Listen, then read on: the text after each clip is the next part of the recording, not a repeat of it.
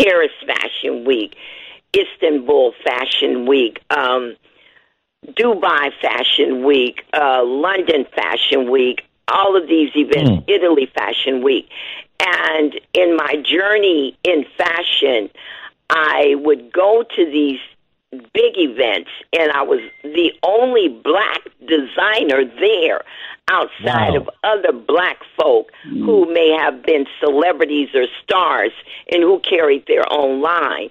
And because I was there by myself and I knew other talented black designers all over the country, I said, there's something wrong with this picture, you know. And what was wrong with it was that we didn't have enough representation there.